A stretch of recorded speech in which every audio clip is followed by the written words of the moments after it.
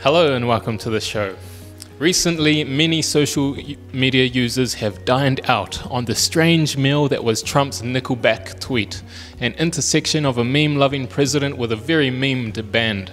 It seems there is no conflict that President Donald Trump will not try to reduce to a single tweet. On Wednesday, he shared a video attacking former Vice President Joe Biden, soundtracked to a snippet of Nickelback's 2005 hit, Photograph.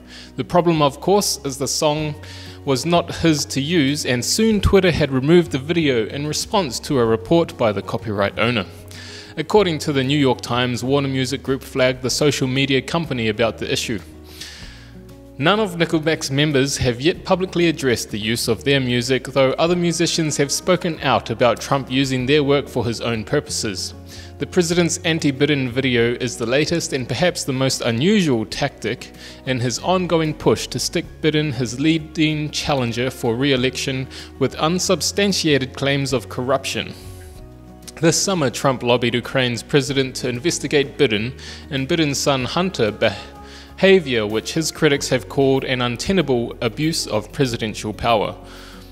The House of Representatives is investigating Trump for possible impeachment, as he maintains the call was completely proper. If we allow a president to get away with shredding the US Constitution, that will last forever, Biden said last week. Trump, in turn, has decried the witch hunt against him. Meanwhile, many social media users dined out on the strange meal that was Trump's Nickelback tweet, an intersection of a meme-loving president with a very memed band. In the end, it was Trump revealing that he's a Nickelback fan that got him impeached and removed from office. Journalist Yashar Ali joked on Twitter. The music news website Consequence of Sound posted on Facebook, "We are truly living the dumbest timeline." Thank you.